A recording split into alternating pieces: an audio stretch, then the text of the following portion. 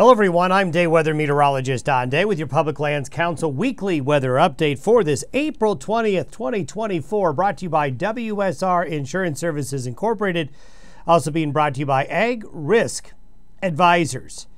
As we go into the last days of April, what's in store? Well, really more of the same. There's some of you that really need precipitation, some of you that have gotten quite a bit, and some of you somewhere in between. So we'll take a look at what's coming over the next 7 days to see where you may fit in all of this. First of all, for the western United States, at least for areas near the high plains, the divide areas, east of the divide, it's going to be a chilly period of weather through the weekend with a little bit of rain and snow.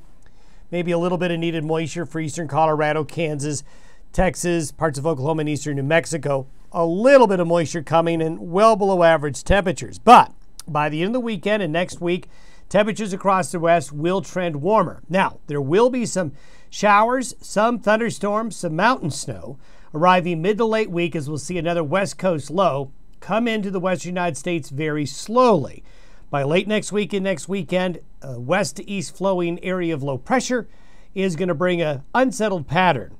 And that'll be followed by another system right at the end of April into early May. So if you need rain, get some moisture, I see some coming, especially some of the areas that have been missing out here lately. The latest drought monitor kind of showing where we've got dryness. This area of dryness has been rather persistent and growing here over the last several weeks. Same for southern and eastern areas of New Mexico, Big Bend country right here. We have seen some improvements in drought conditions here over the last couple of weeks due to more frequent storm systems, and we continue to have persistent dryness, at least a long-term trend of below average precipitation in this area right here, although they have been able to pick up moisture recently and will be getting some more. As we take a look at how the weather will unfold, this is for the weekend. This high pressure ridge over Canada is going to cause a lot of cold air out of Canada, easy access into the central, far western and eastern areas of the U.S. While it will be warming up in California and the Great Basin, well, it is going to be pretty cool east of the Rockies, and you'll see that here in a minute, with temperatures along and east of the divide over the course of the weekend into early next week being quite cold. You can see that contrast right there between the warm and the cold. Along that boundary of contrast is where the moisture will be. Now, it's not a lot, but some needed moisture for eastern Colorado. Parts of west central Kansas will move in. Light to moderate snows in those areas. Better rain chances for far eastern New Mexico, across Texas and southern Oklahoma, while high pressure will keep only a few scant showers in the forecast for the interior west, at least through the weekend. And that's what the snowfall forecast is looking like with this first wave of colder, wet weather.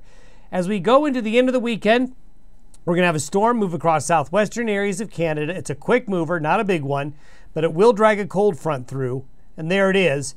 And this will produce a little bit of shower activity across parts of the northern plains here as we get into late Sunday and Monday, while high pressure builds in right here across the Great Basin states in the desert southwest.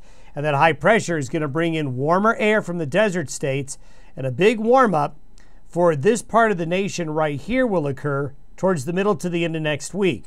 However, this low here and this low here will sort of work in unison, and that will at first bring in that warmer air. See how much warmer it is with all those orange colors? This is by the middle of next week. But by next weekend, we have a slow-moving trough of low pressure. This right here, this area here, we'll see areas of rain showers and thunderstorms increasing, especially right along the path of this low and just north of the low. By next Wednesday, the following Wednesday, the 1st, look at that. We have another low coming on in. So there's opportunities for precipitation in this pattern. Wanted to quickly give you an update on where we were with La Nina and El Nino. Well, we still have, as you can see in the orange colors here, along the equator, still some warmer than average sea surface temperatures, but not nearly as warm as they were, let's say, 4 to 8 weeks ago. We're starting to see a little bit of blue here. These are colder waters forming along the equator. So while we're not in a La Nina, we're also not in an El Nino. We're in a neutral phase right now. And if we look at the predictions, you see these blue bars, we're going to be in a full-fledged La Nina by probably early summer, by mid to late summer by the latest. And that could play an impact on how precipitation patterns go, especially for the middle to the end of summer and into fall, something we're going to need to keep an eye on.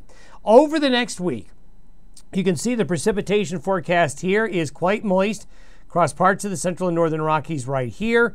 We would like to see more moisture along the I-70 corridor. I think we will. It may not necessarily be over the next 5 to 7 days, but beyond the 7-day period.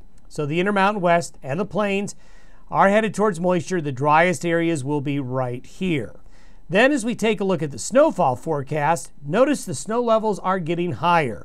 Not nearly as much down on the plains now, but the opportunity for some snowfall is certainly going to be there, certainly in the high country, adding to some late season snowpack. Have yourself a good week ahead. Our next update will be the 27th.